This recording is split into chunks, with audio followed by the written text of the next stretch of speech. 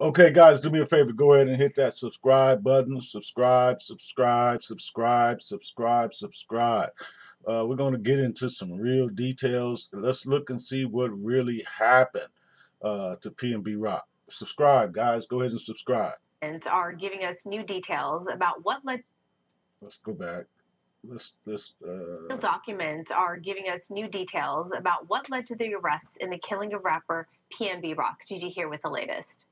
Now, both Freddie Lee Trone, who had been on the run but was arrested in Las Vegas yesterday, and his 17-year-old son have been charged with murder in the death of rapper PnB Rock, although prosecutors say it was the teenager who actually shot and killed him. And today we're learning more about what happened that fateful day.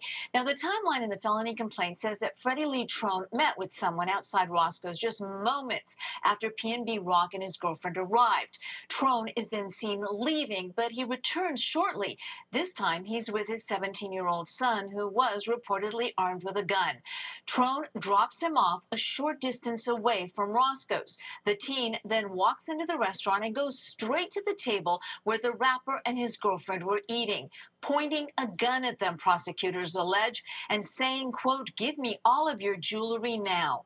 The timeline then has the teen shooting PnB in the chest, just like that.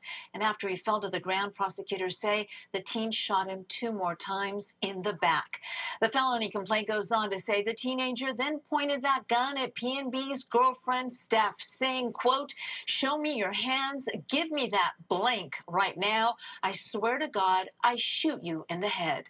The teen then took her jewelry, but it didn't end there. The complaint went on to say that as the rapper lay dying on the floor, the teenager robbed him too, taking his chains and watch and even pulling his rings off of his fingers.